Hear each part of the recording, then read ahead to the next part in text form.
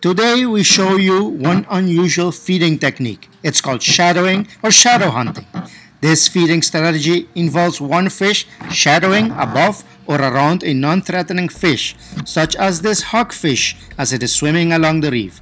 The Almaco Jack will use the hogfish as to cloak its own appearance and allow the jack to approach much closer to its prey.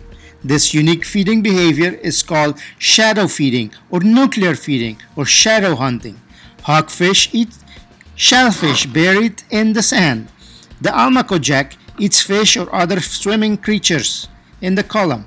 When the hogfish causes fish or prey to stir and escape from the sand, the jack gets a meal. The hogfish gets the benefit of an extra pair of eyes when the jack acts like an alarm sounding off for a quick getaway. This is called mutualism.